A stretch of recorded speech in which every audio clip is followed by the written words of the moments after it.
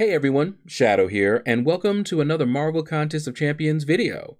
So this is Blood and Venom, Variant 5, Chapter 1, Quest number 2, the final quest in the chapter. But before we get into the gameplay, I wanted to point out the champion requirements, okay?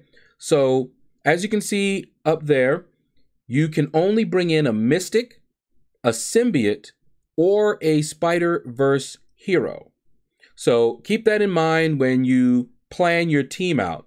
But as we go through, I'll make some recommendations for Mystic, Symbiote, or Spider-Verse hero for different fights that we're going to encounter. So let's get to it. The path that I consider the easiest path, the one that's going to require less resources, less skill for your initial clear, is that path all the way to the left. So one easy way to tell which path at least Kabam considers the easy path is to look at the star of the chest that's on the path. You'll notice that there is a 1-star chest on that path. So that's a good indication that Kabam considers that path to be easier than, say, a path that has a 2-star chest on it. Now, what makes it difficult could be the nodes. It could be the champions that you have to face. But you always want to keep your own roster in mind, as well as your own skill set, but your own roster. And when you scout out this path, all the paths, look at who you're going to be fighting and whether you have a counter for each champion on that path.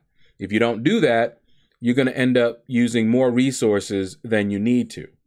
All right, but I took the far left path on my initial clear, and I didn't see anyone on this path that caused me any kind of trouble except for Iceman, and we'll talk about that when we get there. So this first fight is against Superior Iron Man. All right, and you can see you're dealing with breakthrough and armor break immunity, which you can safely ignore, but that breakthrough is what makes this path very, very easy. Even 4-star champions are very viable. And the reason is, as you hit them, you reduce their armor. So any champion that you can bring in here will hit like a truck as the fight goes on. So if you can fight, you can evade, you can bait out their specials, you're going to be able to take them down, okay? So Superior Iron Man does not require any specific counter.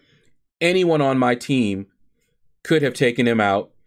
So could a variety of mystics. El Diablo could also have taken him out, just to give you an idea.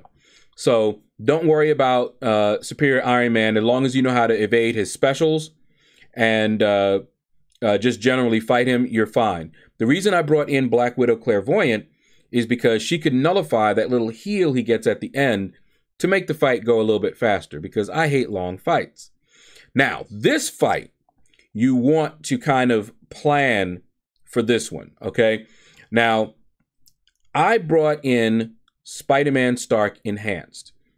Now, if you've been playing for a while, you'll remember this Ice Phoenix. It was a combination of Iceman and Phoenix, and it was a beast. People complained about it all the time.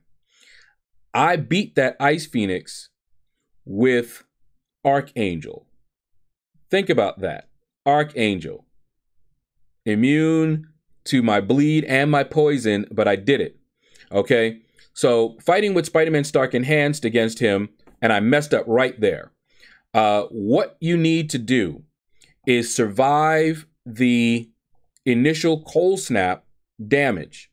So if you have a boost that can boost up your health, that works great. Once you've survived it, then you just need to evade his specials and just take him down. You don't need to have any specific counter. Just need to survive it. What will make your life easier is if you have a champion that can heal. So Dr. Voodoo, who gets a heal in the beginning, works beautifully, but so does Clairvoyant. She's a rather recent addition to my roster, and I love her. All right, so you can see here, I'm going to bait out that special 2. Nobody wants to eat a special 3 to the face. All right, and boom, look at her health. She heals when she's in blood based on the damage that she deals. Okay, so I'm staying in blood, I'm evading the specials, and I'm going to try to get to a special 2 again while I'm in blood phase, and then fire another special 2 off, boom, boom, and healed up, and we're good. So she's able to heal up a lot of that cold snap damage. So she works beautifully. But again, you could do that fight with anyone as long as you can survive that initial cold snap damage. So next up, we've got Rhino. Now, Rhino can be annoying, something that a lot of people don't know, but the smaller the champion that Rhino is facing, the more of a chance he's going to go unblockable when he dashes. I don't know if you knew that, but you can read his description. The size of his opponent makes a difference when it comes to whether he goes unblockable on his dash. All right, so of course, Stealth Suit Spidey is kind of small. So expect to have unblockable. Now, what I was trying to do here, Stealth Suit Spidey can put a slow on you. So that slow prevents unstoppable. And so I'm thinking, okay, if I can get slow on him and maintain it for the rest of the fight, I should be able to go, and intercept. But you notice right there, I got hit because he went unblockable. The slow does not stop the unblockable. So I still couldn't safely intercept.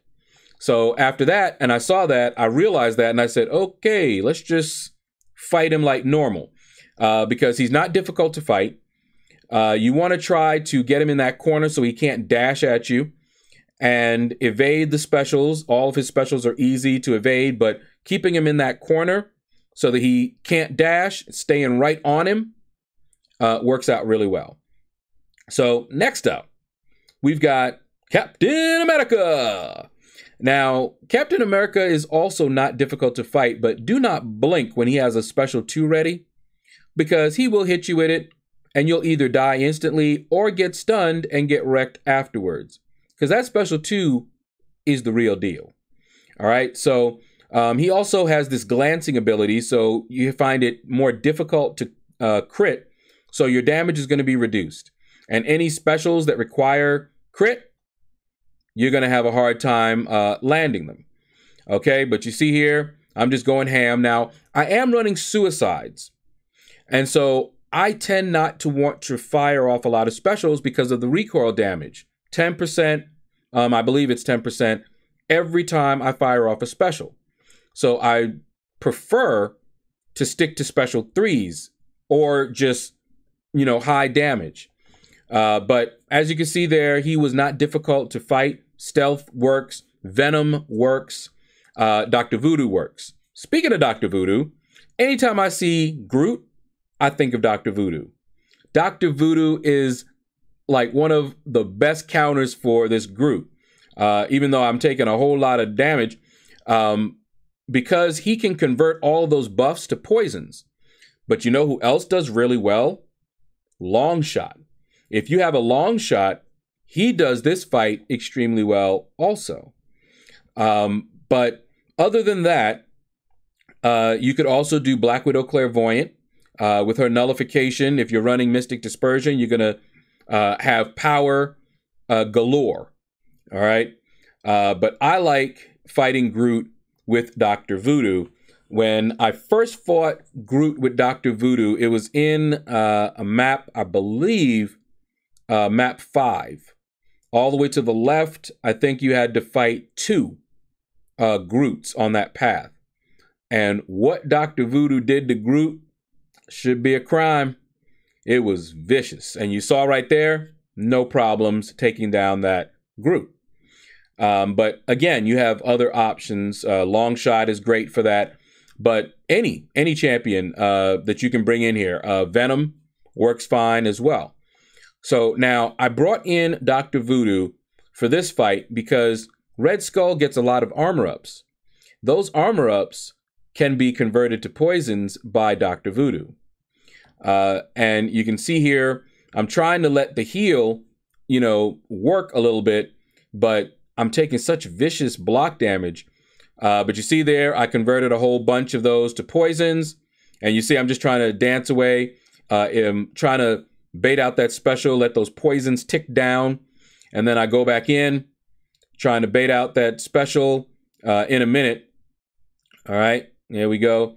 I can evade the special too, but why do that when I can just let the poisons work, bait the special ones out, take him down easy.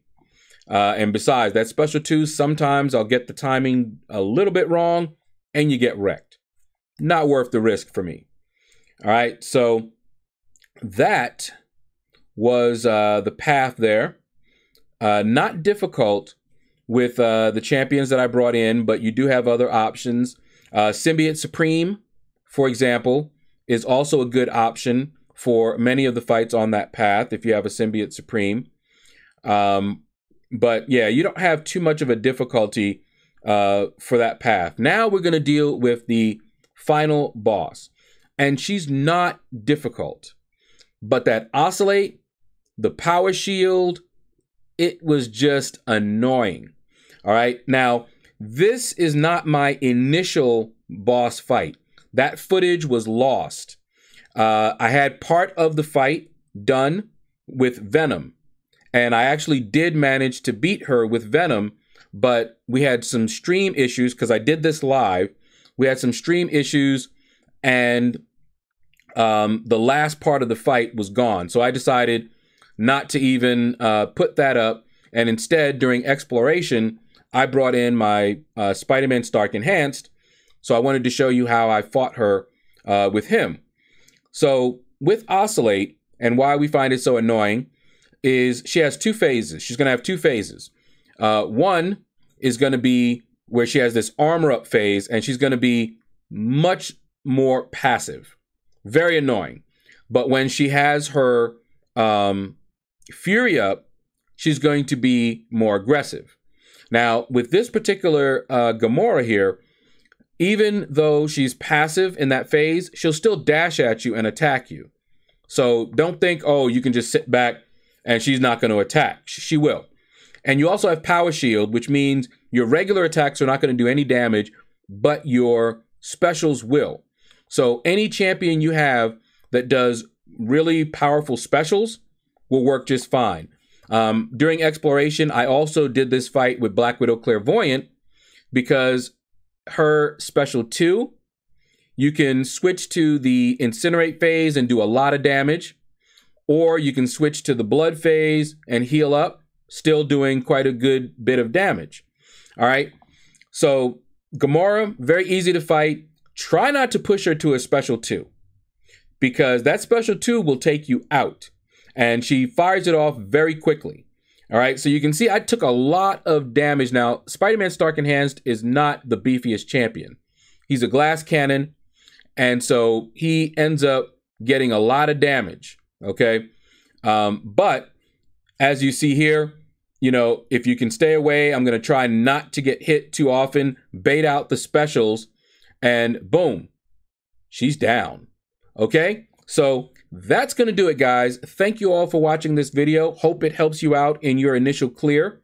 Take care. Click like, subscribe, leave a comment. Let me know what you thought about this video. And you all have a blessed day.